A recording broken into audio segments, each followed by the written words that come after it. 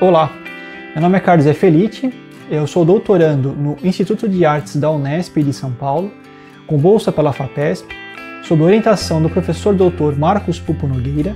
que é também coordenador do grupo de pesquisa Teorias da Música, o qual também faço parte. Eu estou aqui na cidade de Cremona, na Itália, onde fica o Departamento de Musicologia e Bens Culturais da Università degli Studi di Pavia, sob a tutoria do professor Dr. Daniele Sabaino, como consequência da bolsa de estágio de pesquisa no exterior, que é oferecida pela FAPESP, para me aprofundar em questões ligadas à minha pesquisa, que se atém ao estudo de tratados musicais italianos no século XVI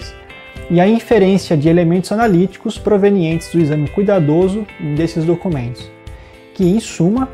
poderia-se dizer que se trata de uma historiografia da teoria musical italiana no século XVI, com particular atenção aos elementos analíticos, incluindo a dialética inerente a esta questão.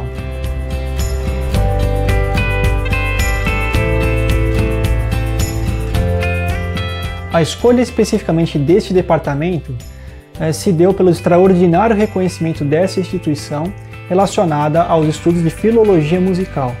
que é uma disciplina relativamente nova se comparada aos estudos de filologia clássica ou romanza, por exemplo, e possui aqui em Cremona um centro de referência de enorme prestígio, pois é uma das únicas universidades europeias a possuir uma grade curricular completamente especializada da graduação à pós-graduação a este particular assunto,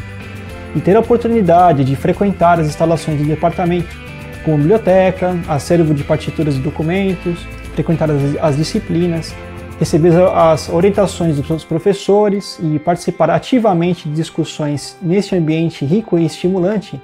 é um processo que é possível somente estando presente aqui, é um privilégio enorme, que muito contribuirá não só à minha pesquisa, mas como também à minha formação como um todo.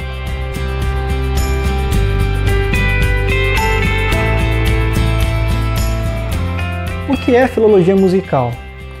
Bem, em termos gerais,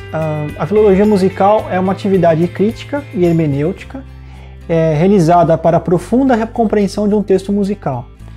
Na verdade, trata-se de um complexo de estudos que se vale de diversos instrumentos analíticos, fundando-se sempre em um pontual exame crítico de um texto. Evidentemente,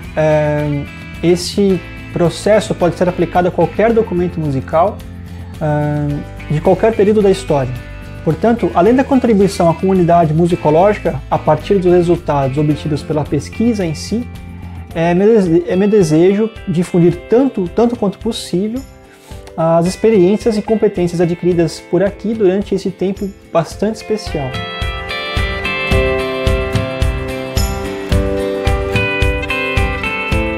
A cidade de Cremona, apesar de pequena, é um lugar de profunda relação com as artes. Na música, por exemplo, não somente pela sua história singular com relação à tradição da luteria, que é considerada patrimônio imaterial pela Unesco e possui entre seus nomes mais famosos, digamos assim,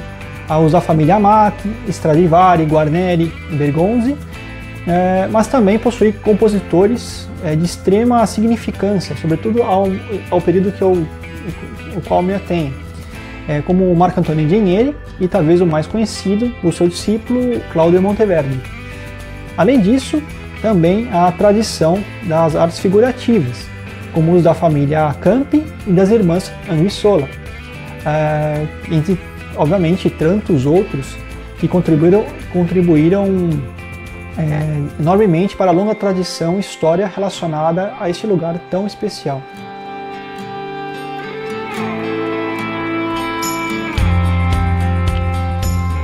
É muito importante dizer que ter este momento de profundidade com relação aos estudos aqui na Itália, graças ao apoio da FAPESP, em um momento tão delicado da universidade pública, do ensino, da cultura no nosso país, é um verdadeiro privilégio. A minha formação sempre foi na Unesp, na graduação, passando ao mestrado e agora no doutorado. Portanto, devo a esta instituição